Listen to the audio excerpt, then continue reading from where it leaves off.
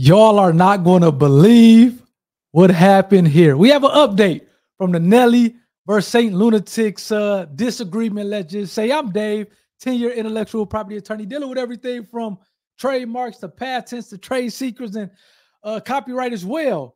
So if you guys, first of all, if you guys haven't seen my last video where I initially was talking about this Ali and St. Lunatics suing Nelly for what it looks to be some copyright infringement of the Country Grammar album, which is what that was released in 2000, so 24 years ago. And it seems like, at least at that point, the St. Lunatics wanted what was theirs. They were saying that, hey, we had some copyrights that essentially Nelly had and he didn't pay us for, and it was or we own and Nelly used copyright infringement. It was a mess.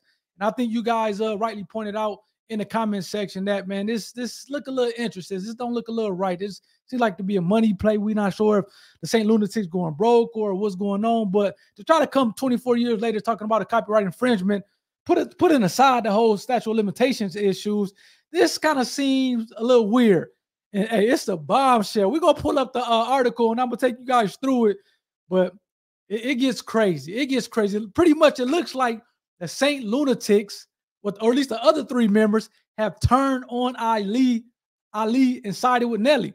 So this is like one of them situations where, says you and your boy, your homie, y'all go to talk to a bully. Y'all like, hey man, we gonna stand up for ourselves today. We tired of getting bullied by this bully. We gonna jump him. And y'all go up to him. Your boy, he like, hey man, what's going on? He confront the bully. Hey, we not having it no more. You're not gonna be bullying us. And he waiting for you to kind of step up and kind of do your thing and have his back, and you pretty much gone. Or another, and even a worst case scenario, you on the bully side at that point. This kind of seemed a little similar to that situation, because it seems like now the St. Lunatics, or at least the other three, Murphy Lee, City Spud, and I forget the other one. Look, I just knew Murphy Lee growing up, but it seems like the other three are now siding with Nelly. You can't believe, you're not gonna believe what they told Ali. If he don't do this, they're going to sue him. I'm telling you, man, this is crazy. Hit the like button if you haven't already, as well as hit the subscribe button if you haven't. We're gonna pull up the article, this Yahoo article that just dropped. What is today? It dropped on October 8th. So a couple days ago, it's October 10th, Thursday, and this just dropped October 8th. A Yahoo article titled "The St. Lunatics Distance Themselves from Ali's Copyright Lawsuit Against Nelly." And again, as I bring it back on myself really quickly, this whole lawsuit that the St. Lunatics sued Nelly for copyright infringement, it was, to be honest, spearheaded from Ali. But if you recall, the other St. Lunatics was named as plaintiffs in the lawsuit, which is interesting because they're pretty much, when your name is a plaintiff, you're pretty much second in it. You're like, okay, yeah, we all on the same page here. Nelly committed copyright infringement and we want our just due. And obviously I played the video that Ali was on Vlad maybe a year or so ago, talking about how he wrote pretty much a lot of the Country Grammar album and he didn't get paid. He was trying to do what's in the best interest of the group. And Nelly always said, hey man, I got you, man. I'm gonna look out for you. And that never came. And it seems like Ali got fed up, or maybe he was on hard times. I'm not sure, but he essentially sued Nelly for copyright infringement, trying to get some money. But it seems like in a lawsuit, the other St. Lunatics were also listed as plaintiffs in a lawsuit as well. Again, pretty much saying that they were all on the same page with Ali, with suing Nelly for copyright infringement. You're not going to believe what happened here. As I pull back up the article, things have took a turn. I'm not sure for the worst, but they've definitely taken a turn. So this is Ali and Nelly here. But this was kind of back in the day when they're on good terms. So in a surprising turn of events, members of the St. Lunatics, Murphy Lee, K. John, and City Spud. Look, I just know Murphy Lee, man. That verse he had on Air Force Ones was cool. Yeah, what'd he say? I walked in Foot Locker like I need those. If you got them in 10.5, give me 2 of those. I could tell she ain't never seen Murphy Lee before. That was one of the only verses I know from Murphy Lee. But again, that was a hot verse on Air Force One. So it seems like are publicly distancing themselves from the group mates Ali recent copyright infringement lawsuit against Nelly. So again, this whole copyright infringement lawsuit was spearheaded by Ali, but it seems like the other members were, a part of the lawsuit. They were, they were on the same page with Ali, saying that, yeah, Nelly committed copyright infringement, and we want our just due our money pretty much. So the lawsuit was filed in September. So this just past month accuses Nelly of withholding royalties and profits owed to Ali and his fellow group members for their contribution to his iconic Diamond Selling debut album, Country Grammar. And again, Country Grammar, that was a pretty solid album. I know it went diamond. That's 10 million. That's crazy. However, TMZ Hip Hop reports that the trio did not give their authorization to be included in a lawsuit, expressing their discontent over being named without their consent. Man, look at that. That's very odd. Number one, as I told you, like the bully situation where y'all all on the same page until you confront the bully. Then based on the reactions of it, you know, you got your other roadie end up backing out, and not only backing out, but he goes to the bully side and say, "Hey man, I'm with you."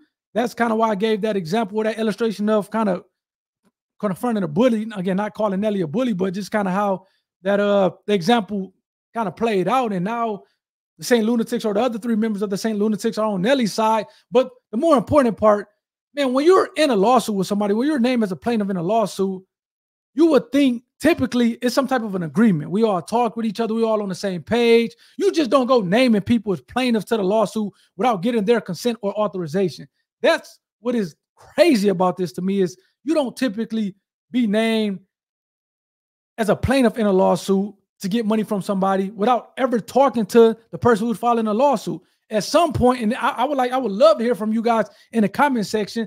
Do you think that the other three members, City Spud, or K-John and Murphy Lee, they did talk to Ali and get authorization, or gave him a thumbs up, like go ahead and file a lawsuit and put our names in it? Or do you think that Ali just did this, put their names in it without talking to him, without getting any type of consent, authorization, and he filed the lawsuit as is? I mean, as an attorney, it's very odd that you're just naming people as plaintiffs in a lawsuit without even talking to them, without giving their authorization or the consent for being named as a plaintiff. That's extremely odd.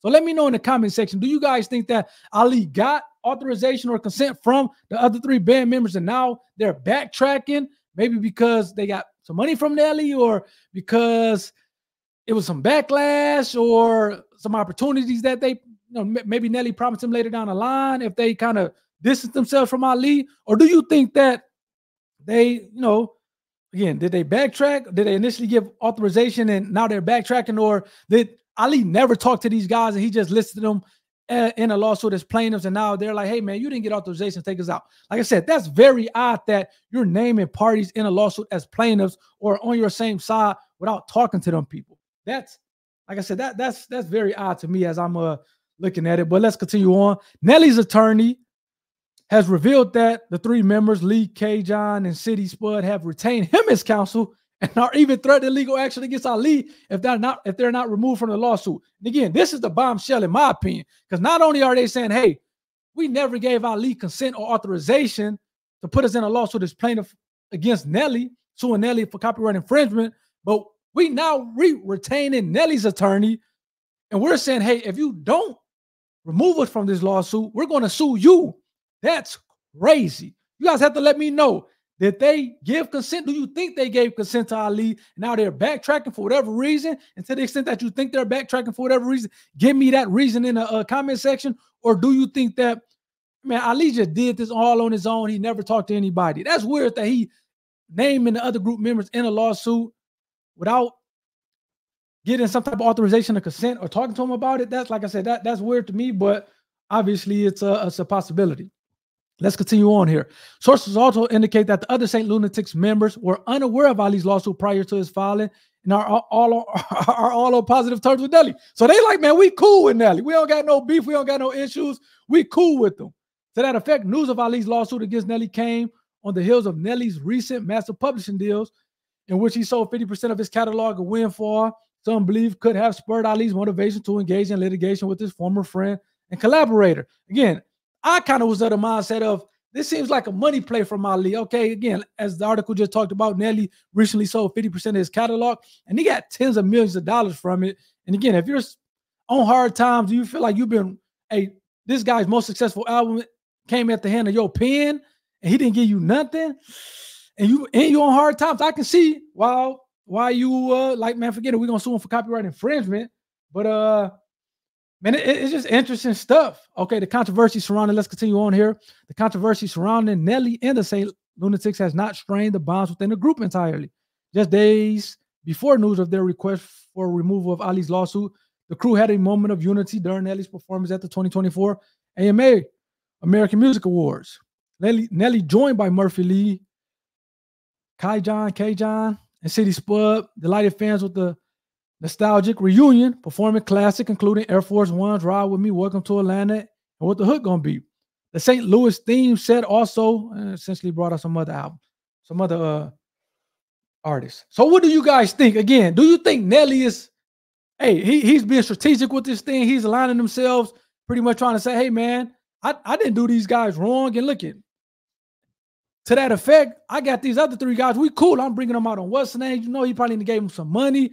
And we all on the same page. So Ali is the kind of the one, the black sheep, or the one who kind of went left, or whatever the case may be. So do you guys think that, again, these are the two biggest questions. Do you think that the other three members were on the side of Ali and maybe Nelly flipped them, or for whatever reason they're backing out, they're retracting being on Ali's side? Or do you think Ali did all this without any type of authorization or consent from these guys?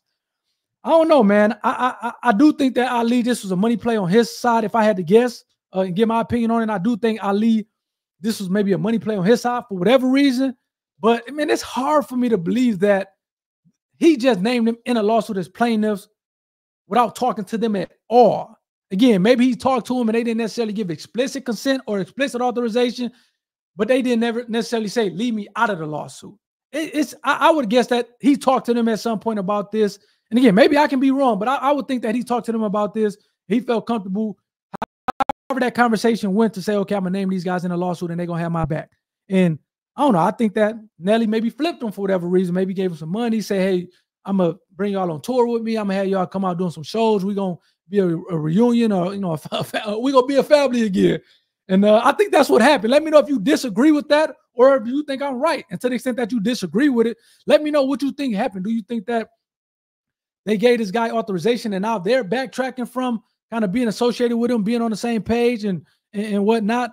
Or do you think that, look at, man, Ali just did all this without talking to somebody? I think it's crazy, the fact that not only are they saying, hey, remove me from the lawsuit, but they hired Nelly's attorney and saying, hey, we're going to sue you if you don't remove us from the lawsuit. Man, I think that's a big deal. I think that's a very big deal. So let me know what you guys think about it in the comment section. Please hit the like button if you like this type content. I'm trying to bring you guys not only this current events and kind of throw some entertainment in there, but I'm trying to give you guys value. This copyright stuff is extremely valuable. You see Ali, hey, the whole issue, or the thing is, hey, I wrote a lot of this album and I didn't get my just due. Clearly, if you wrote at least part of the album, you have ownership and copyright of the album. Now, did you sign that over and sign it over for nothing?